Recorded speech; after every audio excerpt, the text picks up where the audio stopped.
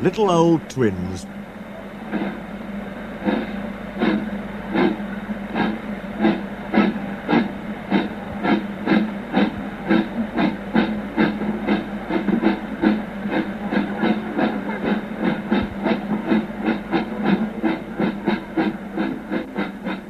One day, the owner brought some people to see the railway.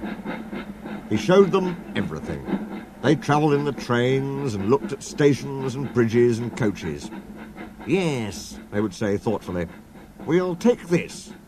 Or, no, we won't take that. They made notes in their books. Peter Sam whispered to Sir Handel, men came and did that on our old line. And then, said Sir Handel, soon afterwards, it was... sold, finished Peter Sam mournfully.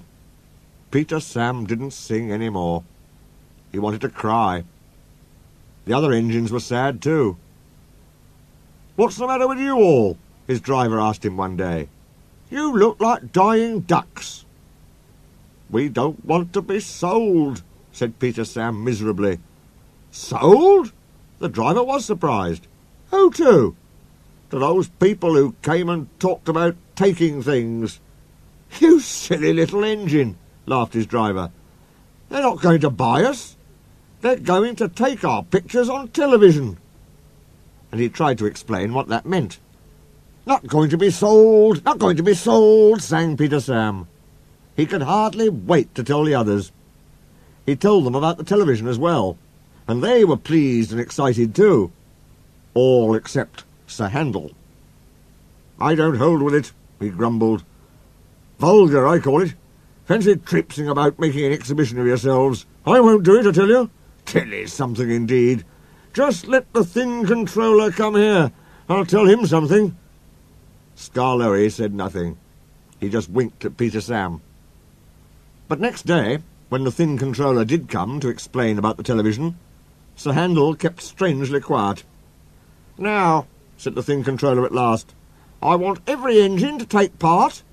I don't feel well, quavered Sir Handel. You poor engine, said the thin controller gravely.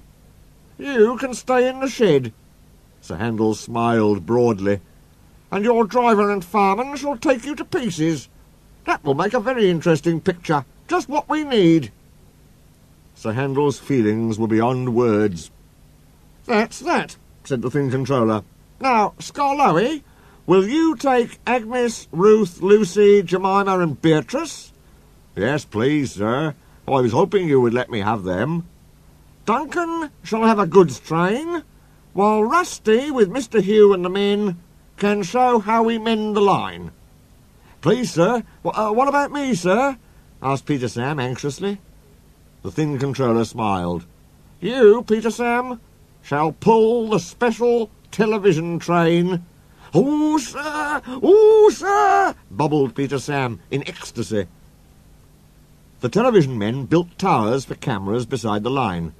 They put cameras on Ada, too, and filled Gertrude with wires and instruments. Some trucks, coupled behind, carried aerials and generators. Everyone practised hard till they knew just what they had to do. At last the time came, and the announcer gave the signal. We're on the air, we're on the air, puffed Peter Sam, and he rolled the heavy train to the shops, where Sir Handel was being mended. Sir Handel did not enjoy their visit. We're on the air, we're on the air, chanted Peter Sam. He trundled over the bridge near the middle station. Peep, peep, he whistled to Duncan. We're coming! The announcer talked to Duncan, and then they puffed over the second bridge to Quarry Siding, where Rusty, Mr. Hugh and the men were waiting to explain about their work. Soon they had to go. Peter Sam whistled, Rusty tooted in reply, and they clattered through the tunnel, rumbled over the viaduct near the waterfall, and rolled at last into the top station. The owner climbed down. We arranged for television, he said, to let everyone see our little old engine. We are proud of him. 95 years old and good as new. There's nothing like him anywhere. 3 cheers for Skarloey.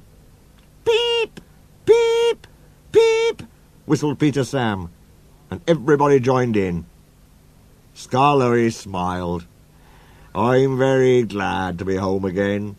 Thank you, sir, and all, for your nice surprise. Now I'll surprise you. Listen. When I was mended in England, I found my twin.